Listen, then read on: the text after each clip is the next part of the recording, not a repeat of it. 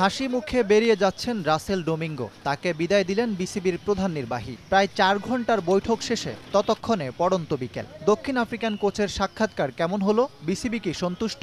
উনি একটা প্রেজেন্টেশন দিয়েছে, তার ভিশন কি, বাংলাদেশ ক্রিকেটকে নিয়ে উনি কি চিন্তা করেন, কিভাবে উনি ডেলিভারি দিবেন আমাদের কাছে, ওনার পারফরমেন্স কিভাবে হবে, এখানে সব কিছু মিলে ওনার সাথে কথা হয়েছে।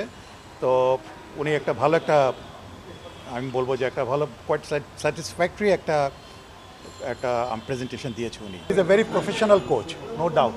উনি প্রায় 5 বছরের মতো সাউথ আফ্রিকায় বেন স্ট্রিমের কোচ ছিলেন, এখন বর্তমানে এই টিমে আছেন। সব দিক দিয়ে ডেফিনেটলি উনি কোয়ালিফাই করেন, তবে আমরা এখনই আমরা এটা কনফার্ম করছি না। হেড কোচের সংক্ষিপ্ত তালিকায় আছেন আরও দুজন, নাম দুটো বলতে নারাজ জালাল ইউনুস। 2-4 দিনের মধ্যে তারাও নাকি এসে সাক্ষাৎকার দিয়ে যাবেন, তারপরে চূড়ান্ত হবে টাইগারদের হেড কোচ। তবে ক্রিকেট বোর্ড চাইছে খুব দ্রুতই কোচ নিয়োগ দিতে। 3 জনের মতো আছে আমাদের হাতে আমাদের প্রধান কোচের জন্য। আমরা যে শর্ট লিস্টের মধ্যে আরও 2 জন বাকি, সেই 2 জনই আসবে। তাদের মধ্যে থেকে আমরা এই 3 জনের মধ্যে থেকে হয়তো আমরা কাউকে বেছে নিব। যেহেতু সামনে ঈদ চলে আসছে, আমরা চেষ্টা করব যে ঈদের আগে শেষ করা যায় কিনা।